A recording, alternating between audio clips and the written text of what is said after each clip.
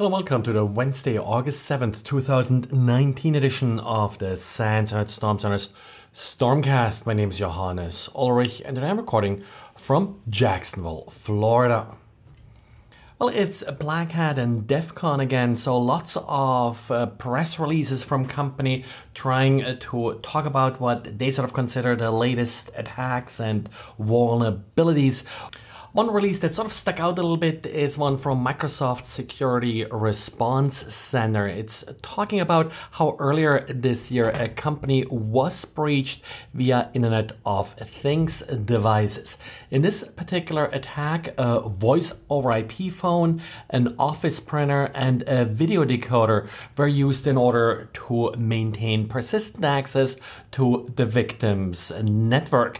Now, not a ton of details here, but they did release sort of the little bash one-liner that was used to actually establish the command control channel. Pretty straightforward, pretty simple, really just of an SSL connection on port 443 and not HTTP.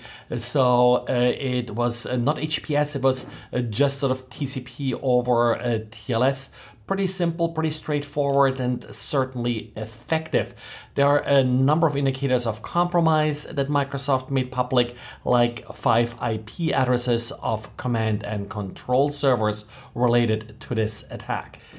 Similar attacks we have seen in the past, but nothing sort of quite as sophisticated and deliberate. I remember sort of one of the early video camera compromises that we have seen was used, for example, to then reach out to internal disk storage devices.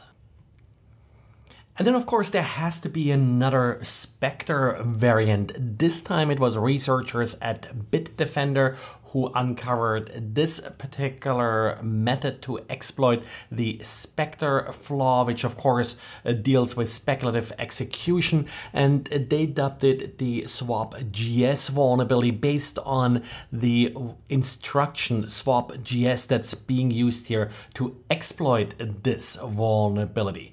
Initially, they only noted that Windows is specifically vulnerable to this.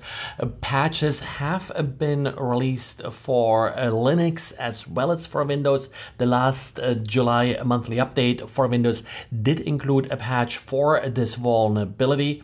And now we're going to learn more details about this vulnerability. Bitdefender made an extensive white paper available with more details. The other press releases they have are sort of pretty heavy with advertisement jargon and don't really have a lot of details about how the attack actually works. Just like for prior Spectre variants, the main impact is that a normal user will be able to read privileged kernel memory, and that of course could then be used for privilege escalation and is, as usual for these vulnerabilities, of particular concern in virtualized or cloud environments.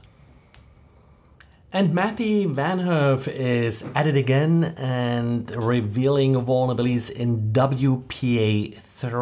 Matthew sort of made a name for itself by finding vulnerabilities in these wireless protocols. He already found a couple of issues with WPA3 before it was ultimately released, and some of these issues then were addressed in the standard. But these two new vulnerabilities, they were introduced later on and are now showing up in some early equipment that is released with WPA3. The first of the two vulnerabilities that are being discussed in the paper is a side channel attack, and it's related to the use of brain pool curves in order to essentially hash the passwords here. And well, what it comes down to is that the time it takes to actually respond depends on the password used, and then timing attacks can be used in order to derive the password. The second vulnerability is also a side channel attack, but in the EAP password implementation for FreeRADIUS, and in this case it could be used to derive the Radius password.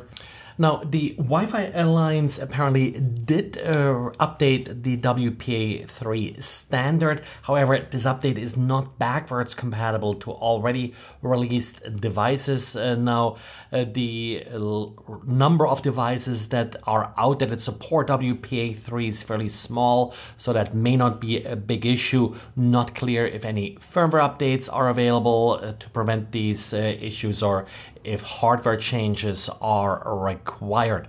Now, if you do already have a WPA3 device and are using it, well, don't despair. It's still better than WPA2.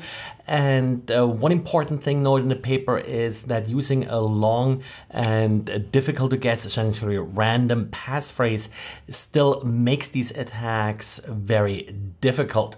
Most of the numbers being quoted, for example, $1 to brute force some of these passwords, well, that's only true if the passphrase is in one of these large password dictionary. So if you're taking, let's say, 32 character random string, you may still be okay. Well, and that's it for today. Thanks again for listening, and talk to you again tomorrow. Bye.